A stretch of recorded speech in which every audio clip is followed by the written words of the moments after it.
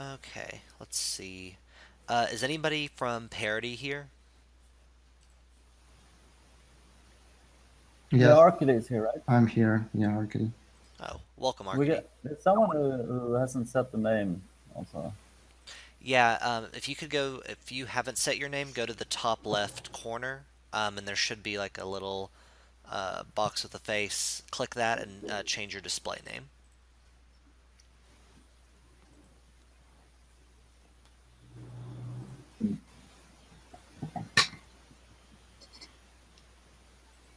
Okay, Kumavis, can you hear us now? Yep, it's seems to be working great. I haven't used Jitsi before, but this seems nice. Awesome, awesome. Am I pronouncing that right? Because I always have trouble with that name. Spot on. Perfect. Okay, I think everybody's here, so let me go ahead and pull up the agenda. And yeah, the agenda's in the All Core Devs Getter. It's in the PM repository. So the first item on there is going to be um, should we set up like a recurring meeting time? We usually do like a Google Doodle, but people have been asking if we can just set up like a, you know, always on this date, this time. So a suggestion that I had was the first and third Friday of every month at 1400 UTC. So pretty much this time, first and third Friday of every month. Is there anybody who has a better suggestion or anything that's a deal breaker for that time?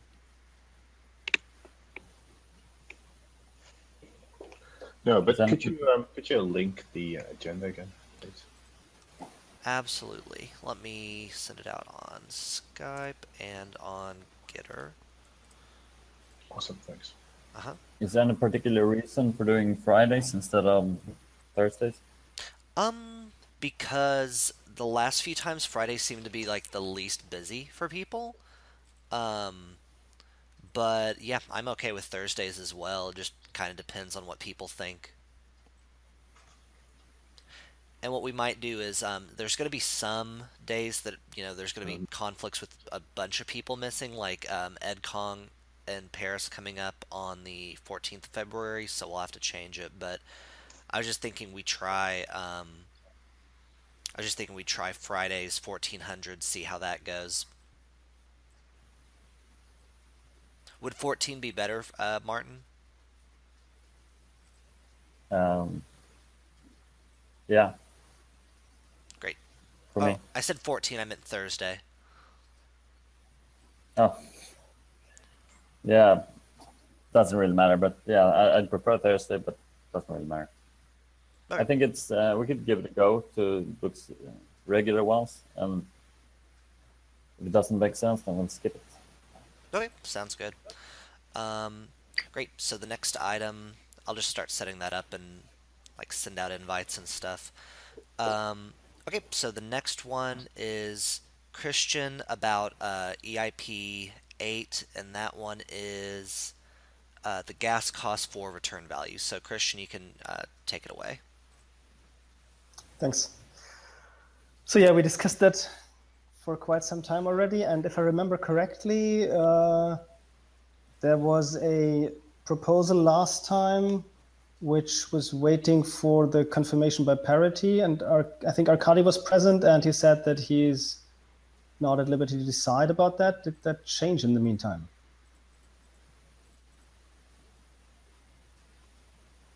No, not really. We haven't discussed it here in detail. But do we have anyone from Parity right here, But right now? I mean, Yeah, I'm here. On parity.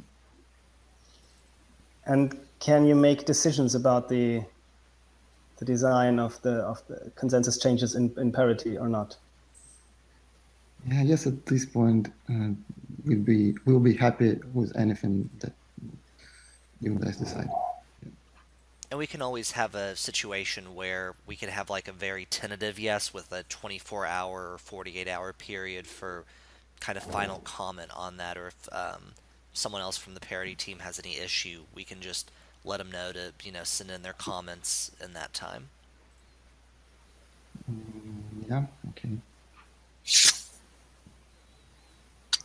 So then I would propose that we're implementing that, right? Yep. And so to be honest, I don't remember the exact details of the two alternatives, but I guess most of the work does not have to do with that single decision.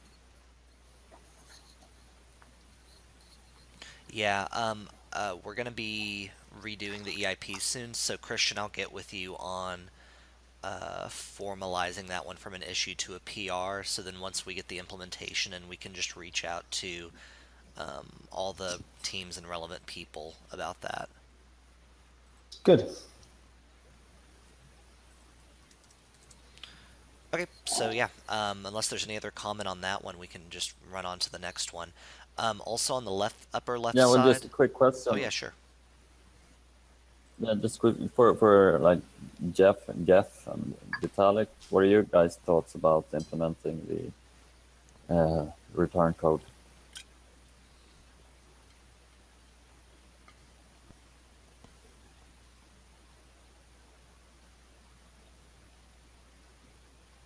Any thoughts? Pros, cons?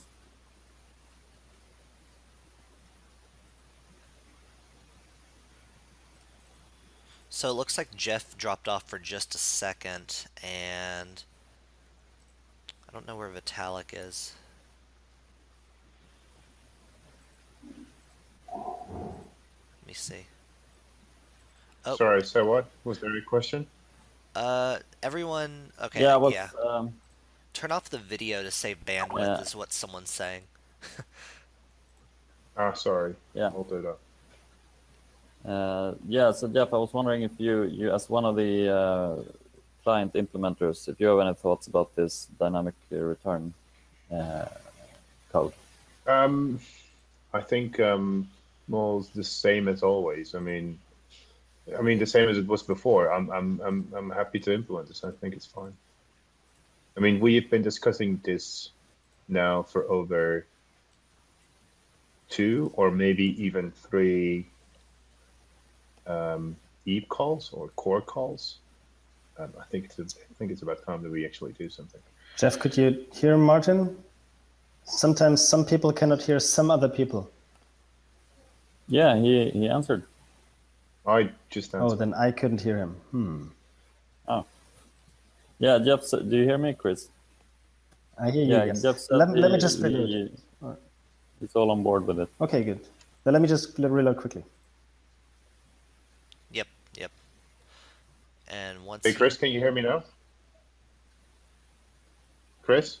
Yes, now I hear you. Okay. Okay, cool. So I said, as in the previous discussions that we have had over the past 3, 4, I don't know how many calls we've had about this, I think it's fine. I think we should implement it. I think we have been postponing this for too long. I think an answer is I'm not in the liberty to make a decision. Then either get someone that can make a decision, or don't. I mean, we've got to do something. Yeah. So if Gavin is the person that can make a decision, get him on the call here. And otherwise, I think this has been the 3rd call, the 4th call, maybe. I think we should just either we should do it, we should implement something. Sounds good. So just real quick about the process for these decisions and EEPs. So this was actually the last agenda item, but it's probably better that I bring it up now. The new EIP process has a more defined way of getting through EEPs. So there's going to be just a little bit more of a formal method. We're still going to be using just general consensus and meetings like this and other things to come up with if an EEP should move forward, but things aren't going to be waiting in queue for months anymore, as long as they have a pretty general consensus and we can quickly get together with most of the main parties. So yeah, that should fix things a lot. But yeah, sounds like everybody's in agreement on that, pending any more comments from Parity, and we can check in the All Core Devs channel for that. Oh, on the top left side, because I think someone just asked if there is a chat. If you open the shared document on the top left, it's like it looks like the little document icon that opens up an Etherpad, so we can just use that. And I'm taking notes, and I'm gonna release those on the GitHub afterwards. Will you be responsible for that every call? Would be good to know. Yes, I'm responsible for that every call, unless Awesome. otherwise stated. So I would just, yeah, I'll just let someone know if I'm not here or something, and they can do it. Hey, Roman, can you hear us? Yeah, I was. Roman, Alex, Vitalik. Can you guys hear us? I can hear Or you, hear me? Jeff. Okay, cool. Did you get anything of the conversation that we've just had? I personally dropped out a few minutes ago when someone asked me about the return gas EIP8, and I said that I was fine with like every version of it. Oh, okay. I actually I didn't hear you, but cool. No, maybe not. But you can hear us now, fine. Yes. Yes, I switched over Alex? to better internet. Yeah, we might need to switch to Skype, it looks like, because there's enough people who are dropping. Let me see. Yeah. So I mentioned it on Skype as well, but so we've been. I'm not suggesting that we do this now, but maybe for the next time we switch to Discord. We've had some. We've had pretty good experience with that so far. No dropouts, no weird. I mean, we've had some weird queries like the ones that we've had right now, but things seem to be improving rapidly. They seem to be doing a lot of improvements, and they seem to deploy code every now and then, so that's good. Discord, please look into that. Might be a way forward with. Great. Yeah, with I think these it's a good calls. idea. I've used it before. Mhm. I would say that because we're having enough trouble, does anyone know if Skype supports 19 people? Because I'm totally open to trying Discord next time around. Yep. I don't think so. I don't think so. I think it supports up to like, I don't know, like 10, maybe even less. Okay, we're gonna keep trying this for the time being. Then I'm releasing Yes, notes please. after, so I'll just let everyone know we kind of have to go through this way, but list some options for people to troubleshoot. So while that's happening, let's go ahead and the next one is also Christian talking about precompiles for elliptic curve point addition and a number of other topics on that. So this is basically about adding precompiles to enable ZK snarks on Ethereum. And together with Ariel Gabison, I had some kind of research session in December. And at first, we tried to keep the precompiles as flexible as possible to support multiple curves so that we can switch to different curves if some curves turn out to be bad. But it looks like this can't really be done. There are no generic elliptic curve addition or, in general, elliptic curve operation implementations, because we would need, so we of course have to assign gas costs to every precompile, and there's no way to do that in a really generic fashion. So I would propose to concentrate or to implement precompiles exactly for the elliptic curve used by Zcash, and in particular one elliptic curve point addition precompile, one scalar multiplication precompile, and one precompile for the for a pairing function. The pairing function, perhaps I also should say something there. So in general, it's a quite complicated thing that maps a point that takes 2 points on 2 different elliptic curves and maps them to a rather complicated finite field.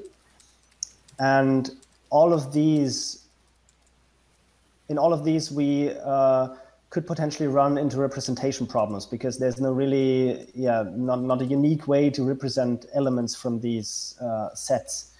But the good news is that we can, instead of implementing this pairing function, it suffices to implement a pairing checker, which basically just returns true or false, depending on whether the result is the identity or not in the target group. And that removes the need for specifying the complex encoding of this complex finite field. And so what remains for the specification is just to fix an encoding for these two elliptic curves, so for points for these two elliptic curves. And of course, to assign gas costs for that. Yep, so I have a kind of working group here in Berlin to work out the details for that. I would like to hear general opinions about this from the others. Hey, could you link to in the Gitter channel the If we want EIP? to make some of the precompiles slightly more generic, well, one thing that we could do is we could make the addition and multiplication support any curves that have like any b parameter.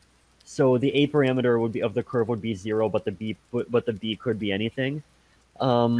One reason why this kind of slight increase in genericness is nice is because it also covers the sec P256K1 curve that we use already for EC recover. So, like for what's probably actually it might even be a 0 complexity gain because the addition formulas I believe are independent of B. We get just a bit more support, but that's a fairly small point. So you're saying we can make the elliptic curve operations a bit more generic, but not the pairing. Is that correct? I believe so. Making the pairing more generic, I think, might be harder. Actually, you know what? Hold on. Let me actually check through my code right now. I'm just gonna check if they're like where the A's and B's are. By the way, Vitalik, I think you cannot hear Hudson. Is that true? Yeah. Yes, I cannot hear Hudson. Okay. Oh, it's not important. But I was just going to say, Christian, could you post a link to this EIP or anything about the specification? But in general, I'm fully on board with the pairing implementation. The one thing that's worth adding is from an implementation standpoint, as I believe Sean does have that pairing implementation in Rust, right? I think so. There should be implementations in Rust and in C++. Yeah. What does the Go team think about?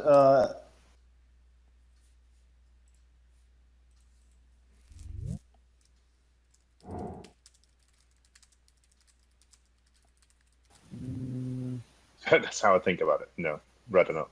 So we would need to either find an implementation or re-implement it in Go. Do you have Go implementations of the elliptic of the EC recoverer and stuff? Yeah, of course. Okay. Well, I mean, so the only C dependency that we have is the are the recovery functions and the signing, obviously. But other than that, we would probably need to implement it ourselves. And as far as I know, Vitalik has already implemented it in Go, so that could serve as a good example. And other than that, you might be able to help if necessary. We'll find a way, I guess. Yeah, so we're not too keen on C++ dependencies because this kinds of break our complete cross compilability. So that would suck big time because right now we can compile to any platform, and adding a C++ dependency would probably break that. Yeah, I see. Makes sense. Vitalik keeps dropping off the things.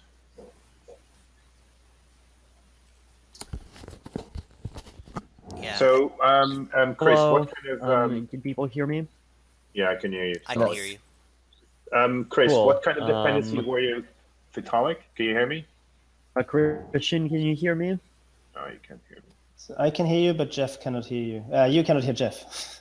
Okay, what's with Jitsi? Like, it seems like some pairwise connections, communications work, but some pairwise communications don't. Like, how do you even make a chat app that like fails in that way? It's a peer-to-peer app. That's the thing. It's not centralized. To be fair, Discord often has the same problem. Sometimes you get what you pay for. I've always found Google Hangouts to be really quite reliable.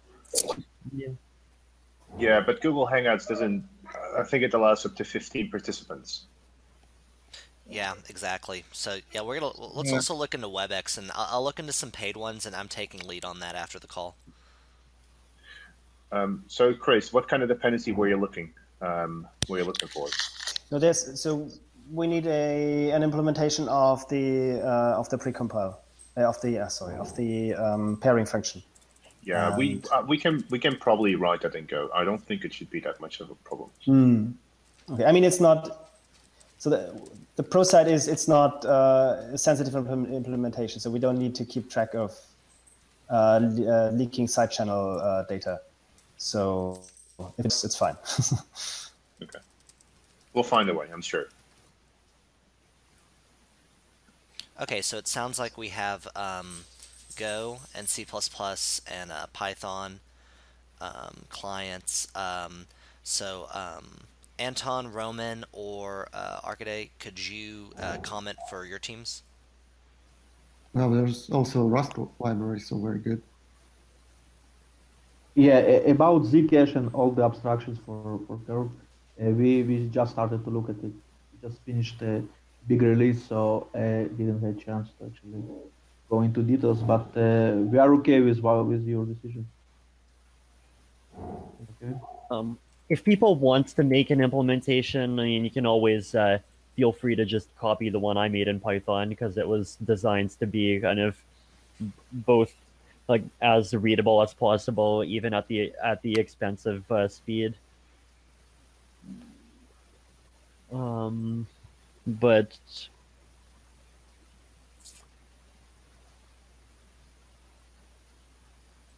yeah. Okay, so Vitalik, you actually suggesting to take Python as a reference implementation? I mean,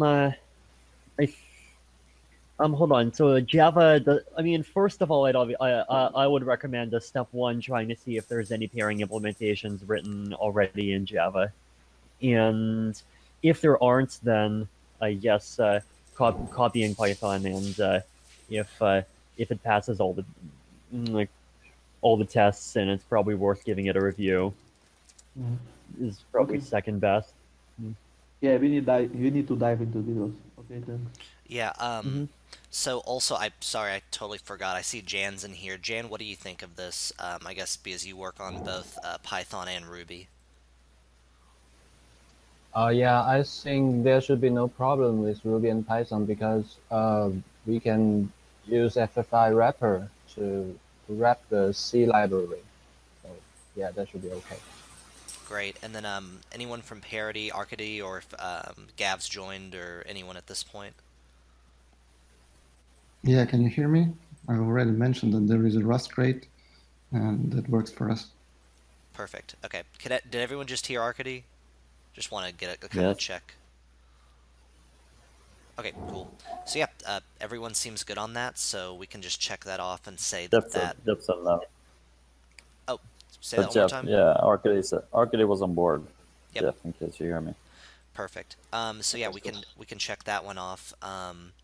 So the next thing, and this one is going to take a little bit. The agenda that I posted, if everyone could go there during this conversation, there are about 5 links for the EIPs that Vitalik's going to be discussing. He's going to be talking about Metropolis, but real quick before we do that, because I know Martin posted that the difficulty bomb is about 3 months away. Is that still the case? Well, it's not so much a bomb; it's an ice age, right? So like it never explodes; it just kind of becomes the block time becomes worse and worse, and the security becomes worse and worse over time. So like 3 months is where it starts to become noticeable. I think actually, hold on. Let me just get my script out again, and I'll just read it out again. Yeah, but basically, this conversation topic is about the impending Ice Age, sometimes called Difficulty Yeah, Bomb, but hold yeah, on. Ice Age, and then also Metropolis going forward. Okay, so from what I have, in exactly 3 months from now, so around March 25th, the block time is going to go up to 15.2 seconds. So that's about 6% up. Then 6 months from now, so like around July 25th, the block time will be up to 29.7 seconds. So like between 3 to 6 months is where it starts to kind of substantially manifest itself.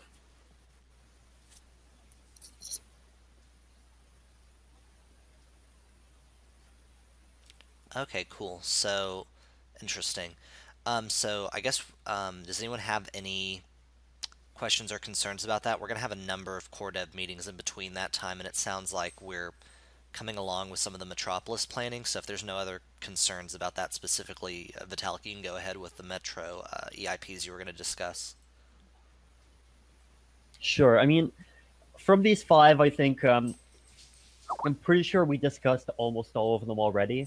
So, like EIP 86 is the abstraction changes. So I recall us discussing this several times in previous meetings. Basically allows a new transaction type that's kind of more basically it has a sender of 0, and then it also has a 2 extra transaction. It has 2 extra features which basically modify the scheme that's used to determine determine an address of a contract. Basically, the moving from sender and nonce to sender and code, and like this, like we talked about all of this, and I recall from last time that people generally found found the idea acceptable. There were a couple of versions of this, but as I recall, we ended up, like one version. Like basically, there's one of the issues that you started getting is like, what if you try to, what if there's an existing contract that calls create in such a way that it tries to like create a contract with the same code many times, and you don't want to break existing stuff unless you absolutely have to. So the debate was between having a very complicated scheme that checks for that, it automatically tries to jump to a different address, versus just having like a new create opcode. Like I called it create p2sh, but like you can call it create whatever. And I recall the opinion being more toward creating a new opcode because it's just like cleaner.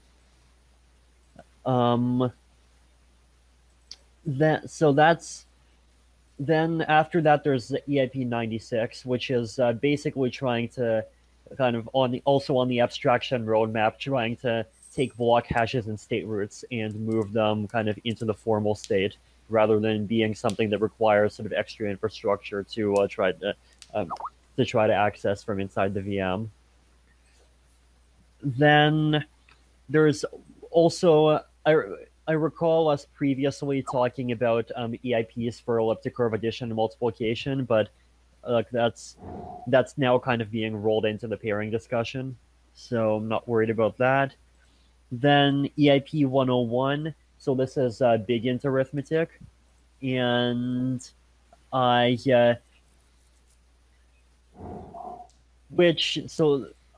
on. Instead of an opcode, cannot we have a precompile for creation? That's worth considering. Although matches well with how WASM would operate. Okay, I mean, I'm happy to take that discussion offline, but it's. So I think at some point we agreed basically, that... I think the question there is whether or not, like, the question is, do we have more opcodes versus do we have precompiles that have a new kind of like, this would basically be our first impure precompile. No, I can't hear Christian. Yeah, I was about to What use. Yeah, impure. That's the exact. what's Christian saying? Oh, I think he was just clarifying the definition of a term. So he'll probably just put that in chat in a second. Okay, cool. Is this on one of the EIPs? Yes. So the block hash and hold on. I think EIP here. Right, exactly. That's what I was getting at. That basically, if you have a create precompile without having a create opcode, then you have a precompile that cannot even theoretically be implemented in VM code. And like this is a sort of fundamentally new kind of complexity. So that was the kind of best argument to get in favor of just making it an opcode for the time being.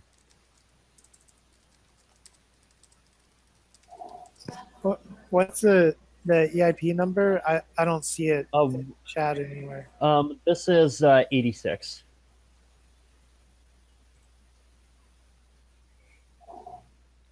Yeah, so on the I just posted GitHub/Ethereum/PM issues 3. That has a list of all 5 that Vitalik's talking about from what I've been able to keep up with. So it's not in the order on the page, but they're all in there, the links.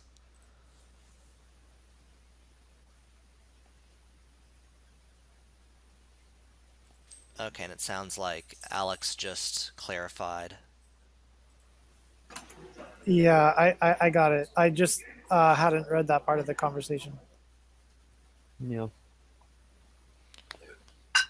Great. So yeah, was that all the So- EIPs, Vitalik? I didn't know. I wasn't keeping Hold on. up as So well. just to keep going through all of them fully. So with EIP 101, big integer arithmetic. The reason why hold on, let me just finish answering Christian. Oh, cool. What about EIP 98? Let me just check over this. Yes. Very good point. EIP 98.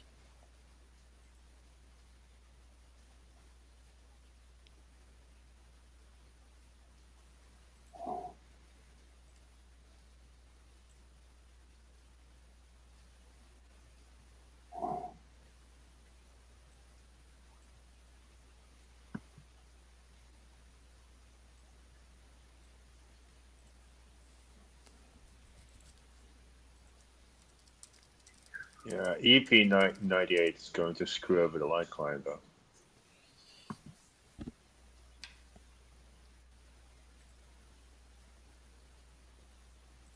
Jeff, was that you talking? Yes, that was me. Okay, great. You did not hear me.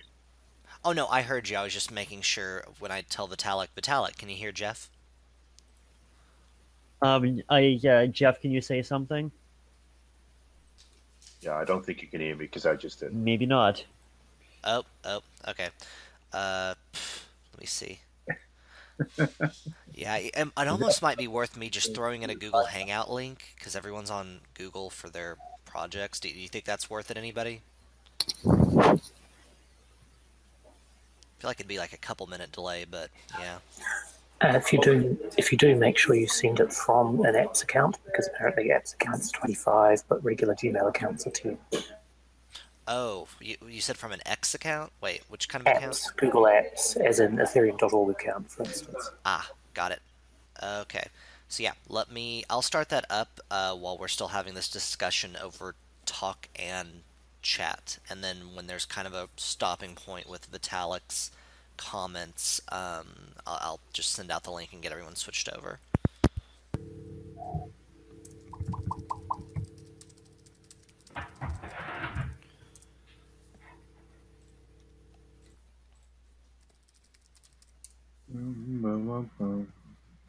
So yeah, Vitalik, I think, yeah, you just got all that. So yeah, Vitalik's talking in chat, and it looks like the EIP. Yeah, they're gonna go over. Yeah. EIP 90. Well, EIP 98 is like controversial or at least like not fully settled at the moment. But we'll discuss it offline. Hold Hold on, which other one? Yeah, so the other thing that I wanted to finish off on is 86.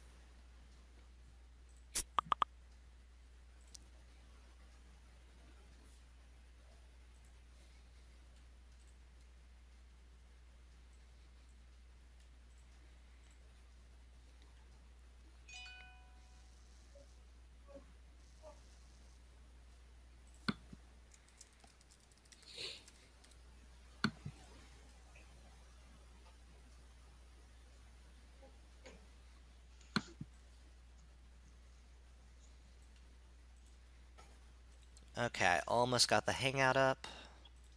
And let's hope that... So a video call... Great, here we are.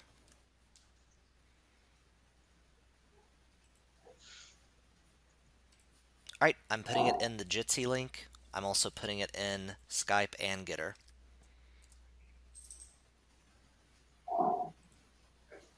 What are we supposed to do? Everyone switch to Google Hangouts. I just put the link in, and we have confirmation tentatively that it supports up to 25 people, and we have less than that. Okay.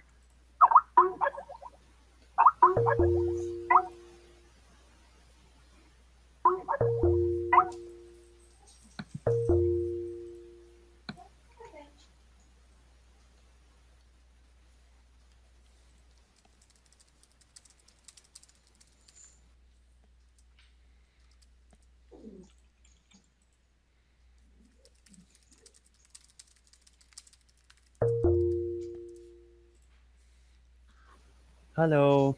Can people online hear me? Yes, I can hear you, Vitalik. Yeah, Vitalik. Oh, yay. This is much better. I can't hear Vitalik now. Nick, you used to work for Google. Oh, sorry. Oh, you were talking on Hangouts, right? Oh, yep, I should get off Jitsi.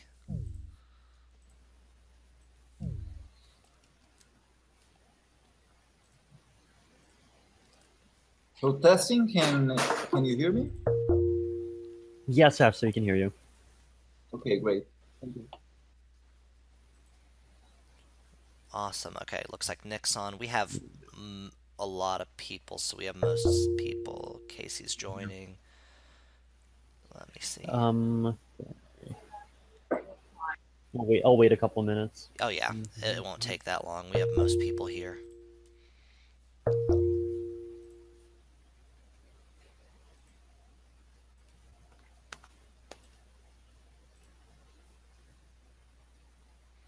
Yep. Let's see. Kumavis, did you get in here?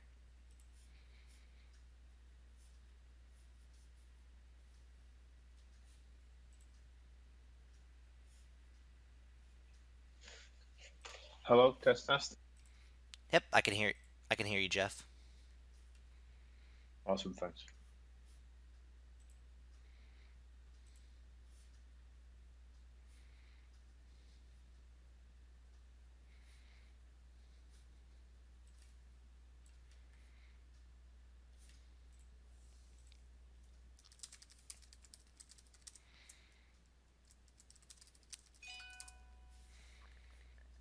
Okay. Let me just make sure. Arcade, can you hear? Yeah, I can hear fine.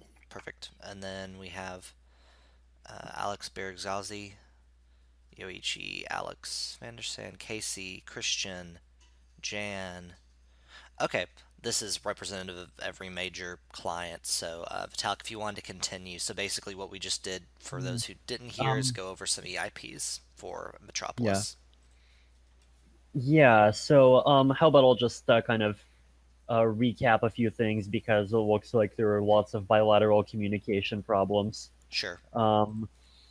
So I'll throw this into the chat, and the other thing is, hold on. Ooh, okay, that doesn't seem to work well, but basically there's 5 EIPs that people seem to be looking at: 86, 96, 98, 100, or 101, 140. So 86 is general abstraction, and which has two components to it. One of which basically says if you send a transaction from that whose signature is 0, then it's assumed to be sent from a 0 address. The second, and there would also be like client-side minor logic that says, what was it? If that would like provide some extra conditions for accepting transactions like that, but that's not something we need to have consensus on. So that's like not really an EIP. Then the second part of EIP 86 is this rule change for how to generate addresses for contracts. And 96, and it seems like there are a few paths with a few different trade-offs, and it seems like the one people are most happy with is adding in this kind of new create opcode that follows the new rules, and then figuring out how to deprecate the old one safely. Then the EIP 98 basically removes intermediate state roots, which has its pros. It does have a couple of cons, and we decided to that like myself and Jeff and whoever else is interested will like take it offline and discuss at some point to figure out if it's actually worth it. Then EIP 101, just to skip ahead a bit, is basically big int computation. Now, like I originally proposed this, and the original rationale basically was that there's at least a few people that need to use RSA, and we might as well make it generic and like support various kinds of big int based crypto. My current position is that if we're doing this, I think modular exponentiation itself should be enough. So basically don't bother with multiplication and don't bother with addition. My reasoning basically being that addition is probably quick, and like of the three, exponentiation is the only one where you actually really might need the optimization. As addition, you can just do fairly easily in EVM. Multiplication, you can do in EVM. It's quadratic, but like it's still not too bad. Or if you want, you can basically do like, you can convert a multiplication into two modular squarings and then use the exponentiation precompile for that. So there's like two fairly accessible paths for it. So basically the question is like whether or not to add this. So like the main users would be, I mean, like Oracle Eyes is one example. I mean, there's a few others. Like there's just a lot of at least some cases where if people want to like verify existing like cryptography that comes from outside Ethereum, and that cryptography happens to be either RSA or something big integer based. Then 100. So this was in response to a vulnerability disclosure bug report made by Sergio Lerner, where he pointed out an incentive flaw that basically encourages large mining pools to mine uncles. And the solution is that instead of targeting a fixed block time, we would target a fixed, or instead of targeting a fixed time between block number increments, we would target a fixed time between blocks, including uncles. And there's like a slight formula change. It's like one line of code that'll give us that. Then EIP 140, and I threw it in because I feel like we haven't discussed it enough, but it's interesting, which is Nikolai's idea of basically a throw opcode that doesn't that doesn't just burn all of the gas that's given to a subcall. So like that's basically it. I mean, if also I guess at the same time, I know there's a bunch of stuff that we've discussed over the last like 6 months of these calls, so maybe there's stuff I missed that's worth bringing up again. So the reversion, the 140, seems to be particularly dangerous, where reverting state comes at no price. It does come at some cost because like it doesn't give you 100% of the gas back. Like like the idea is that you would still lose the gas that you spent, but you would get back the gas that you haven't spent yet. But wait a second, don't we already have the situation that we have to implement it at no cost? Because I mean, you can have a throw after you run out of gas, so it has to be exactly free of charge. Yeah, fair enough. The one thing so that might be dangerous with this is that currently we can do some kind of sloppy gas counting when we hit a out of gas, and I mean this is not really an out of gas, so it's it's a specific opcode, so it might not be too difficult to do that. And so I have to admit I haven't read that proposal. Does it include some kind of error code you can also supply? Because that was also requested quite often. I'm not sure if that proposal has. I mean, it might make sense to. Let's see. It says details, extra things to consider. It would be useful to pass back a return value to be interpreted as an error. This is a nice to have. Yeah. So there is a kind of proposed extension to it that would make throw have one argument that would be like the value that gets pushed back onto the stack. I'll just paste the link here.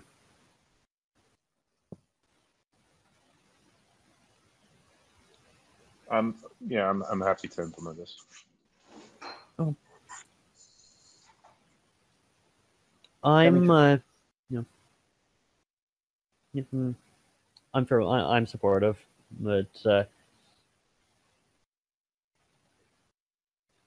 although yeah, I would add that if we end up running into a time crunch, then this probably is one of the ones that I'd be willing to sacrifice pushing off till Serenity, but like I guess we'll see.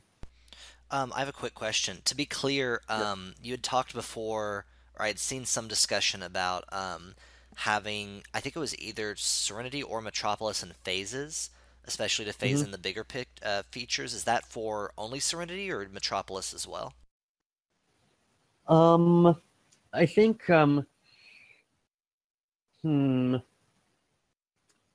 let me think. I remember talking about Serenity in phases. I mean, I remember Metropolis being no. So the time when I was proposing breaking up Metropolis into part 1 and part 2 was when we thought that we would do a DAO fork, and like if we're gonna do, or sorry, when we were first discussing the idea of not the DAO fork, a fork to fix the DOS issues, and I brought up the idea of, well, hey, if we're gonna hard fork, we might as well knock off a few other items. And we decided not to do too much of that, but like even still, actually, we did implement a couple of the EIPs that made me fairly happy. So like that was intended to be kind of Metropolis step 1 if it would be, but like at this point, it seems like one step is probably. All right, sounds great. Discussing the list of changes you want to include for Metropolis, or is this just a this is consider at all? No, this is discussing the possibility of making like Metropolis Part 1 and Metropolis Part 2. No, I mean the list of EIPs you gave, is that your proposal to include exactly that into Metropolis, or? Well, no, that was I mean some of them are mine, but like some of them aren't. So like 140 is from Nikolai, but like a lot of most of them are things that we had already discussed and that I recall us kind of tentatively already agreeing are okay for Metropolis. So yeah, they are all about Metropolis, Christian. They're all potentially to be included in Metropolis pending further discussion. Sure. So what my question more aims at is, are we also discussing that, or does this also imply that others are not included or not? So are there any, what other EIPs are there that have been discussed that we're not considering for Metropolis? Yeah, I would like to at least have the 5.8 for Metropolis. Okay. 5.8, that's the return gas thing, right? Yes. Yes. Okay. Yes, I think we were all supportive of that. I mean, perhaps we should. Sorry, can you repeat? It broke up for me. I mean, we said that the return gas is probably also part of Metropolis, but in general, so yeah, I mean, how do we decide what is included in Metropolis and the time frame, especially? So, shouldn't we rather discuss that things to be that we should start implementing stuff, and then if something turns out to be extremely hard to implement, then potentially postpone it, and things that are easier to implement to include, or I don't know. I think that's a good idea, Christian. Is there a way to maybe do point values or something relative to, say, the difficulty of each EIP that Vitalik's listed out, and then the 58 that you just mentioned? Is that something that should be done in this call, or would be very quick to say, for each client, how fast would it be for you to do this to kind of get an idea?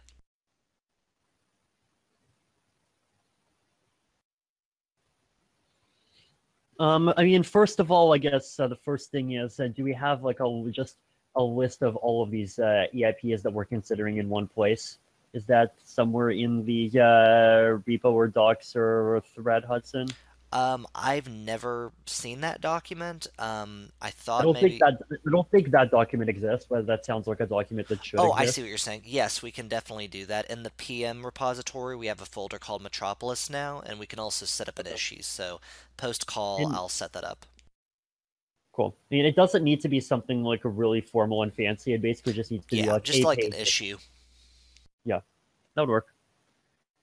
I mean, theoretically, even like an Etherpad page would also be fine, if we can find a version of Etherpad that stays up.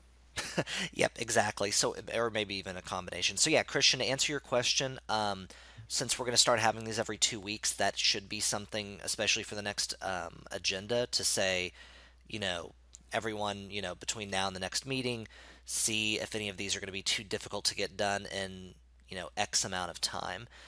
So actually, speaking of time, just because this is something we can probably, decide pretty much today, what would be the approximate time for Metropolis now that we know that the Ice Age is coming?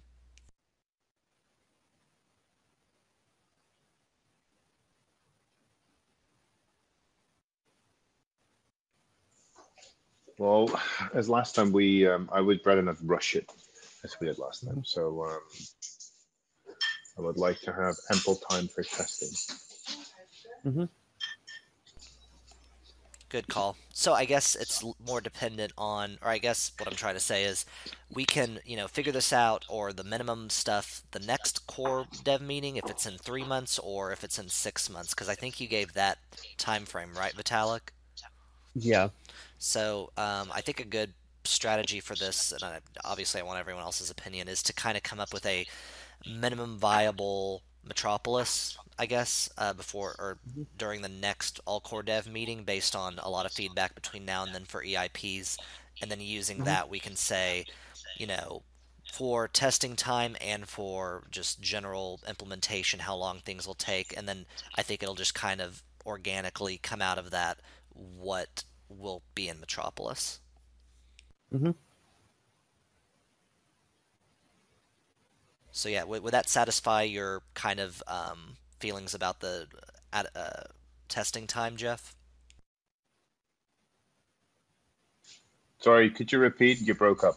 Oh, no problem. I think it's my internet connection. I'll just blame you either way.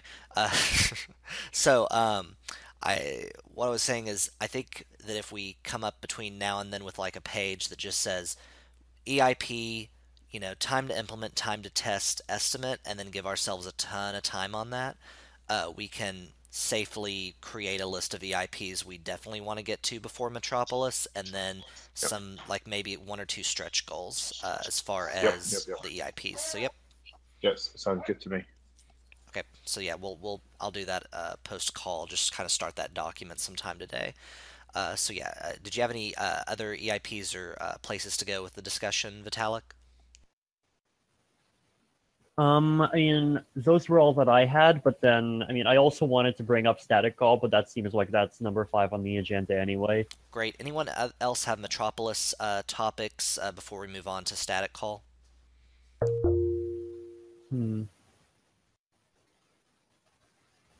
Okay, great. Then we can move on to... Oh, anyone? There's another item before static call that just... Oh, yep, you're right. Sorry, I skipped one. Martin, if you could bring up the general state test, and I believe that was one that Dimitri wrote. Dimitri, are you in the call? Hello, could you hear me? Yes, I can. Perfect. And you can hear us? Oh yeah, that's fine. Finally. Yes, definitely. So this thing works from my phone. Yeah, so this EIP is one that Dimitri wrote, and Martin, if you want to start, because you're listed as facilitator. I have problems hearing you, just bad connection maybe. So you suggest me to start discussing general state tests? I think Martin. Oh, I think Martin Holswinde was going to start because he had I don't know what direction he was going to start the conversation with, but yeah, if both of you could speak on it. But Martin, are you here? Oh, he might be dealing with something right now. So yeah, go ahead, Dimitri. If you could just, I have the link in here. It's EIP 16 or EIP 176. So take it away. Oh man, you sound like a robot to me. Oh, sorry. Yeah, if you could just start talking about 176. Martin's not on right this second. Okay, so you could hear me well enough, right? I can hear you just fine. Martin, did you get back on? Okay, Yeah, Martin, so we can hear you. Sorry.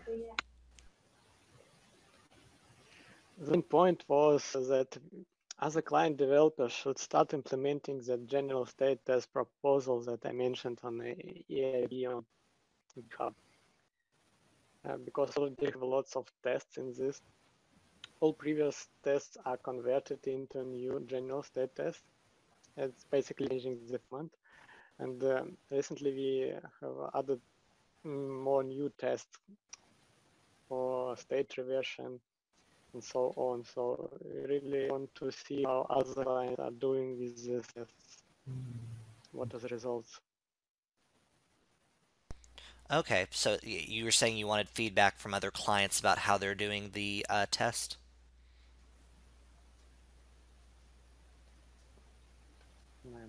Might be better use chat.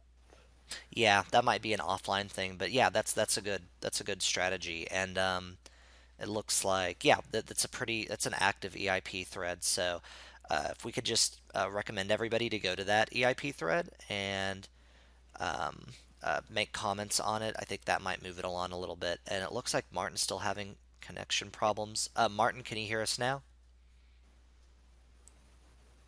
You still sound like a robot, and I could barely hear you. Oh, yeah. Let's see. Oh, Jeff, can we not hear you anymore? Skype. Yeah. Yeah, no, I was just typing to Martin. Just ignore. Ah, got it. Okay. In that case, yeah, we can just have that on pause until Martin gets back. But Dimitri, I think basically you're saying take conversation offline for that EIP.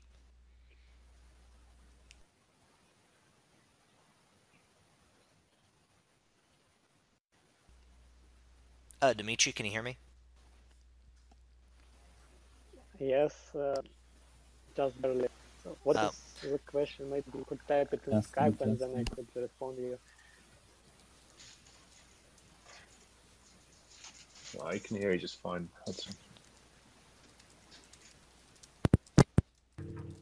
Testing. Yeah, there we go. Yeah, I can hear you. All right. I guess a device is not too powerful. Conversation. Yeah, we can just chat. We can text chat then, Dimitri. Martin, since you're on now. Can you hear me? Yep, I can hear you. So the reason that I wanted to bring this up was that I wanted some clear go or no go from the client developers if they're okay to move on with the general state test. And if they have any objections, please raise them. Otherwise, just say go and we can know that it's on. Yeah, so I was looking at it the other day, and I had a few suggestions that I think we should be discussing over. I don't want to discuss them now because it's taking up too much time. I think we should move on to other things. This can definitely be done offline on the All Core Devs channel. It's just mainly adding some extra fields that might be helpful, and that's all. So we can discuss that offline. I definitely think it's a good idea, and I think we should be moving forward with this. But as I said, I have some suggestions. Great, perfect. Okay, yep, we'll do this offline, and then next all core dev meeting we will collect all sentiment. By then the EIP will probably be done anyway, and we can just finalize it next all core dev meeting. So yeah, we can move on from there to static call. So Christian, go ahead.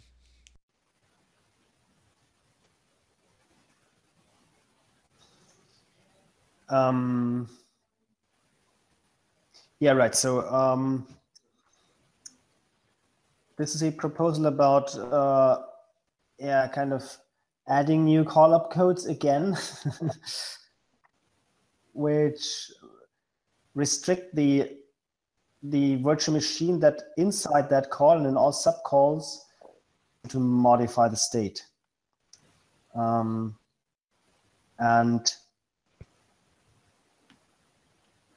in addition, there might also be an extension that even restricts the callee to read from the state, which would make it a a pure function. I mean, in general, I think there's a lot of benefit of making call a bit more parametric to restrict what callees can do, but we have to find a solution so that we don't need a new opcode for every single thing. So perhaps we could also combine delegate call and all these combinations there. I know Gav had an EIP somewhere for a new opcode called interrupt, where the idea would be that basically would be like a new kind of one call opcode to rule them all, and it would just have as one of its arguments be a bit field that represents the various flags. Yeah, the problem with that these flags being an argument is that it's hard to do static analysis on that. And I think it would be better to move that into an immediate argument or something like that. If we if we go to multi-byte opcodes anyway, then that would be a solution. That's a good point, though. I will point out that like static call is implementable with like easy to medium difficulty, but if we start going in that direction, then the complexity starts racking up. So there's the usual kind of expediency purity trade-off.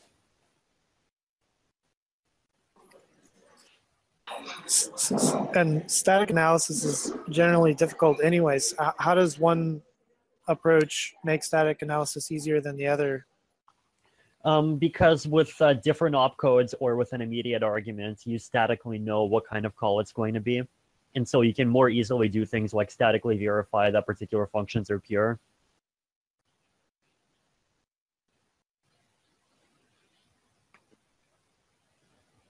So that's inline. That's not for debugging and development. That's for the essentially for the validator to be able to optimize validation.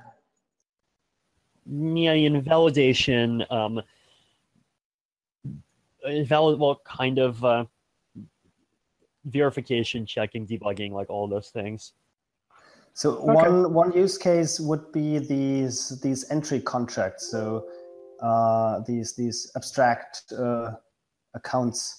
And if you use a static call there, then the miner doesn't have to look what is called. The miner can immediately know that the state didn't change. Yeah.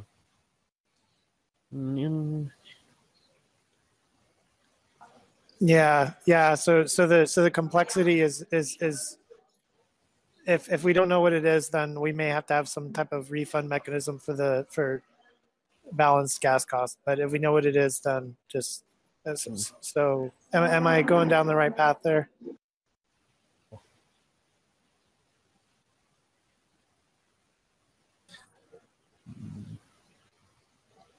Well, in any case, it's a nice EIP, so it sounds like either solution could be discussed in the comments. Mm-hmm. I mean, not necessarily in the comments, also just offline over the next 1 or 2 weeks.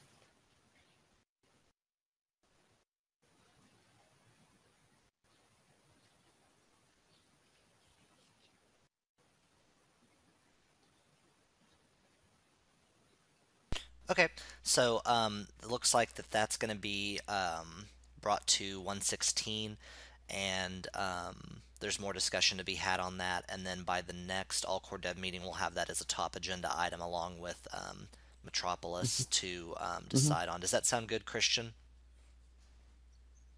Yeah, sure. Great. Okay, so we'll have everyone included in that EIP to look at. The next one is Christian with EIP 141, the EVM opcode for invalid instructions. And I felt like we talked about this earlier in the call, but it might have been something different. So this is not actually a consensus change, but more like a agreement. Solidity would like to change its behavior for reversion. So the thing is, we want to distinguish explicit throw from things like arithmetic overflow or array out of bounds access. And for one of them, we want to keep the jump to invalid jump test. And for the other, we want to use an invalid opcode. And the question is just, is it safe to assume that we don't break any compatibility by assuming that this opcode 0xEF will always be invalid? And Serpent uses 0xFE, but like I'm fine with keeping both of those inaccessible or like always invalid. What's the benefit of the proposal, Christian? Like basically, it's like an agreement not to have future hard forks that make one particular currently invalid opcode do something. Okay. With the understanding that like programs can safely use that opcode, knowing that it's basically a kind of throw. Okay, I get it now. So I mean, I can also just use FE. No. Alex, I think you initially created that EIP, is that right? What was the reason to choose EF?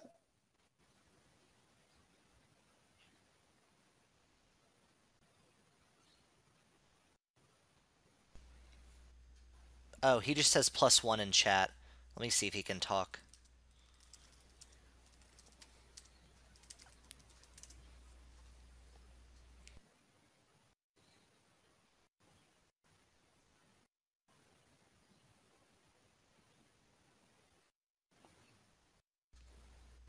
Alright, Alex just gave a shout out to the Ethereum Foundation in chat, or he was talking about he might have to be logged into that account to talk. I don't think that's the case. Oh, 0EF is equal to Ethereum Foundation. Oh, interesting. Nice. Okay. So yeah, it sounds like he well, can't 0xFE is the Ethereum Foundation in French, so take that.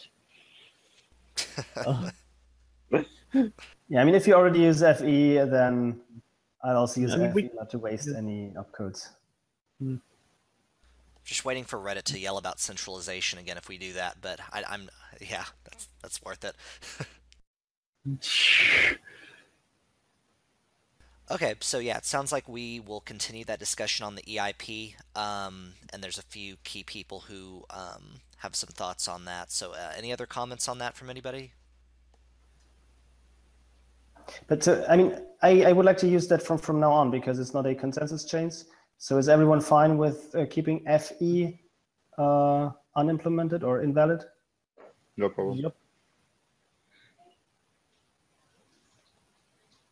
Oh, keeping or keeping invalid? Alex, I think, is asking. No, keeping invalid because it's invalid now. Martin is saying that we should use the same as Serpent. Yeah, I think Vitalik mentioned that's how it's already implemented in Serpent, right, Vitalik? Yeah. Okay, good. Looks like we have consensus on that. And that's not even an EIP, is it?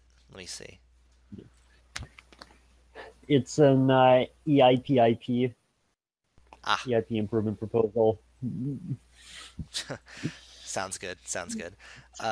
So sorry, just a quick question. What about the static call? We are going to decide that later, or are we going to decide later how we're going to do future calls? It's a bit unclear to me. Not clear to me either. Because so I mean, we could quickly discuss the implementation details of static call. I don't think we need to move it necessarily to another meeting to just discuss this topic. We can have calling conventions and stuff like that on another call, but I think it is important to discuss static call now. Agree. Yeah, Christian, if you don't mind taking that back over again and just outlining it, kind of like Jeff's saying, or Jeff, if you want to take it, either one. I mean, no, I mean, I'm happy with the static call to begin with. Oh, it's just an up down. Got it. But do you want it? So, do you prefer it to be a new opcode or not? Just apart from that, having, I mean, shouldn't we be discussing whether we want to have a static call at all? Okay, what's your opinion on that? Like I said, I'm completely fine with having a static call, but I don't know about anyone else. Oh yeah, Jeff just wanted consensus from others. So it sounds like Vitalik's good, Christian's good, Jeff's good. Can we hear from Java? So perhaps Anton, maybe. I mean, static call is the basic question, and also what about a pure call, which is a pure function that cannot read state apart from the code.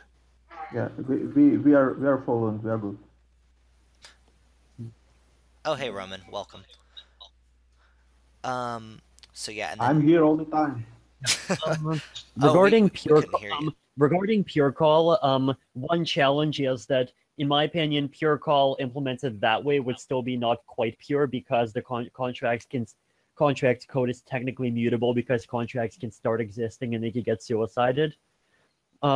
The thing that I would prefer is I have an opcode that I already use in in my Casper POCs, which is called call black box, which just like directly takes a piece of code and a piece of data as an argument. Yeah, and so basically 2 byte slices. But I think there might be an EIP for it somewhere. And I remember. Yes, so you're right. I mean, code is part of the state, so it can read that. Yeah, I have to think about it. I mean, the thing is that pure maps nicely into what we're doing with Solidity currently, or planning. Yeah, no, so I think, I mean, what we could do is, like, I don't think that having it be address-based necessarily has any benefits because, like, if you have it take 2 memory slices, you can always just grab the code if you really want to grab it by ext code copying it. So it's just all right. I see. Okay, yeah. So you do read from you do read from the state to grab the code and then you execute it in the pure way, right? Okay.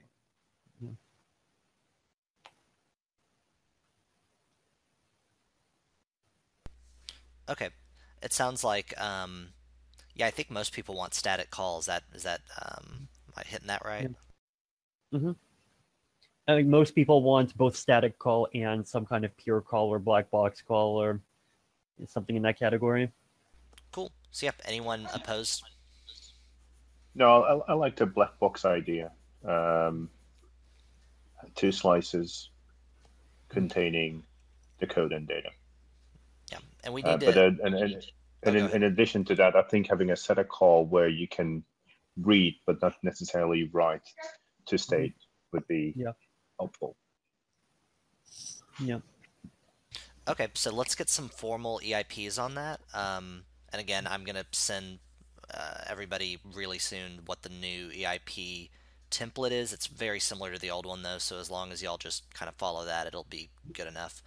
And I think there already are some EIPs on that, but just kind of digging them up and putting them for the like maybe in the meeting notes or something so that I can reference this. That'd be great.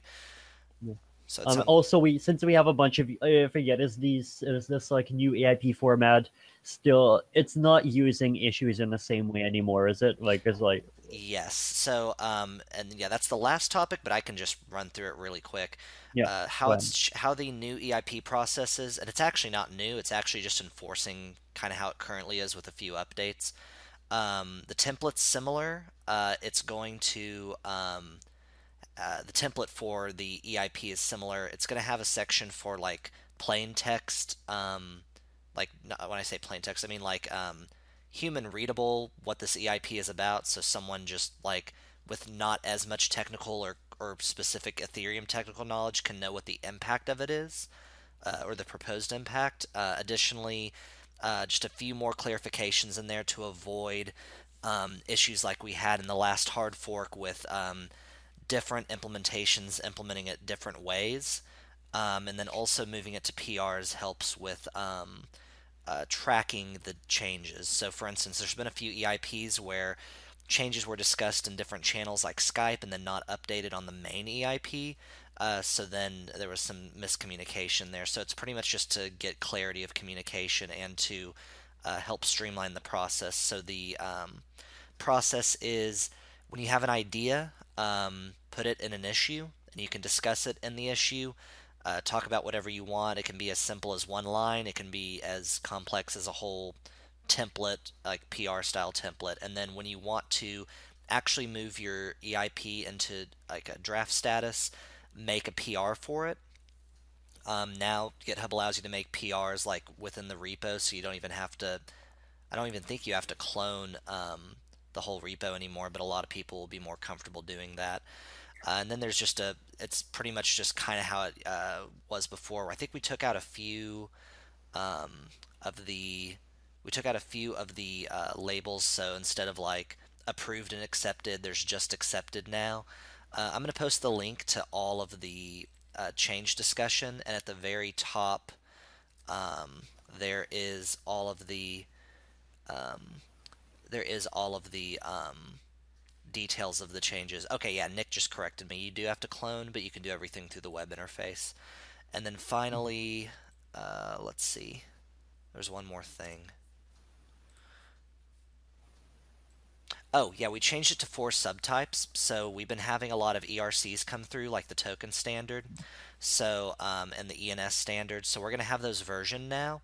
So whenever there's an EIP, a subcategory of that can be an ERC, and you would have like the token standard version 1, and then once consensus has been met, you can go ahead and just kind of approve that as, you know, an approved EIP/ERC, and then when you want to update that, you would make a version 2. There's also, yeah, the tracks now are core networking interface and ERCs. So yeah, if you just go to that link I sent, the things that are going to be most interesting are the future goals, which is having a signaling system using blockchain and GitHub so that you can go in and a smart contract will automatically fill in current EIPs, and you can submit votes that are just, you know, plain weighted, not weighted by coins or anything, about how you feel about them, like approve or disapprove, and we might even have groups set up and things like that. And then something that like a node.green that will check for compliance of EIPs. So I just posted a link to it. So something that looks like that, but for any EIP we discuss cross-client compatibility. So yep, just kind of a mouthful of stuff. Again, go to that link and that'll give you all the information you need. So yeah, we just got through static call. We're going through EIP 141, or actually we just did that. Was that finished up, Christian, or should we go back to that? No, that was finished. Okay, perfect. And then the second to last one, difficulty bomb, and we already discussed that. So yeah, and then yep, I just went over the new EIP process. So if anyone has comments on the EIP process, it's not final. A core group of people who have been active in wanting to change it and help out with the changes have been discussing it, but anyone can jump in. Additionally, the list of editors it currently stands is, let me pull them up because this is also kind of an important thing. Right now, the editors are myself, Martin, Martin Beasy, Vitalik, Jeff, Gav, Roman, Fabian, and KCD Trio. So I've talked to most of you guys, but Roman, do you feel fine being an editor on the EIPs still? You were set as one initially, but I'm just kind of checking with all the editors. Yeah, sure. Perfect. Okay. So we'll start getting some communication for that with the kind of the responsibilities. Jeff said he's fine. Vitalik, you're cool staying that? Mm-hmm. And then I'll talk to Fabian because I don't think he's on the call, and I'll talk to Gav, and then Casey's good. Okay, so yeah, that's all for the EIPs. Expect that in the next 2 weeks at the latest. Hopefully it'll happen this week. Well, thanks for coordinating, Hudson. I appreciate it, and I also appreciate the work being done on the EAP streamlining process. It's very nice. We needed that. Thanks, Jeff. And yeah, actually, the Casey and Nick and Greg and a bunch of other people have been helping out. So yeah, we've been having hours of Skype convos, so they should be thanked as well. Good job, guys. All right, so yeah. Thank you. That's all of the. Oh yeah, so Casey asks, is there a clear statement on 0.7 for the difficulty bomb? I think if I remember correctly, it was 3 to 6 months, depending on certain factors. Vitalik. Yes. Okay, wonderful. In that case, is there anything else anyone wants to talk about? We're just under an hour and a half, which is perfect, and I think everything's checked off the list. Well, what's the status of Swarm, Jeff or Vitalik? Do you know? We're going to need storage soon. Yeah, well, I don't think it's really necessary to talk about that now. There is a Swarm room on Gitter. Feel free to ask those questions over there. To be honest, I don't know the exact status. I know it's operating on the testnet, and it's semi-functional. But yeah, go ahead and jump into the Swarm Gitter room. It's public. Yeah, it's working for me. It has some good. It's had a little bit of hiccups, but it's working pretty well right now, from what I can tell. Yeah, I have a question. So, if you guys can hear me, can you? I can hear you. Yeah. So my question is, is the plan to kind of move forward organically with this, or is someone going to propose an actual plan for the coming 6 months? If it's going to be 1 fork or 2 forks, and what's going to be included? I think it sounds like the very near-term plan is like after this call for developers to kind of start implementing these, at least the EIPs that we have a very clear consensus on, and to continue kind of discussing amongst each other to continue to like research the path for implementing pairings, and hopefully we'll keep coordinating, and within the next 1 or 2 weeks or so we'll have a much better idea of kind of what the priority list is. Yeah, so I just made an issue in the project management repository, so I'll fill in kind of the info at the top of there. The main goals of that is going to be deciding definitely what is required for the next hard fork, rough timelines to then finalize timelines, hopefully by next all core dev meeting or as soon as possible, and come up with time estimates for how long EIPs can take to implement and how long they would take to test on a per client basis. So I can round up everybody for that. That's not going to be too bad because we're all in the same Gitter channel. So yep, just posted the link to that to everybody. And so yeah, Martin, did that answer your question?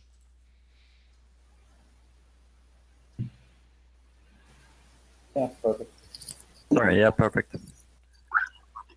So would it be fair to say that the plan is for all core devs to see what they can implement and what is a simpler thing, so that by the time the difficulty bomb starts, we can do the fork of what you have? I mean, start to see what you can implement. Then I would even say as soon as possible. Once we get kind of informal consensus, then just start going ahead and implementing. As I think, given that we do have a deadline, I think trying to kind of pipeline things and just getting to work on the first half, even while getting to consensus on the second half, would be quite sensible. So it's more like the reverse deadline, right? We have at some point the difficulty bomb kicks in, and we want to see how much we can do until then, right? Yeah. Yeah, and I mean, obviously, what our goal is to give us a lot of padding, a lot of time for testing and for potential issues implementing, especially across the clients with the most, I guess, client or node share.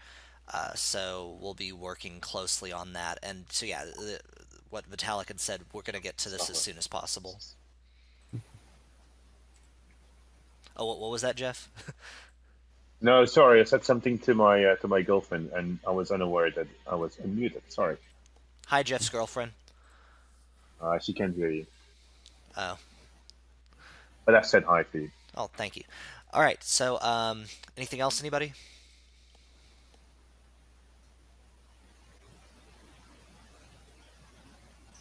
I just wanted to say that this was a really, really lovely meeting, and I'm looking forward to more regular meetings and more structured process.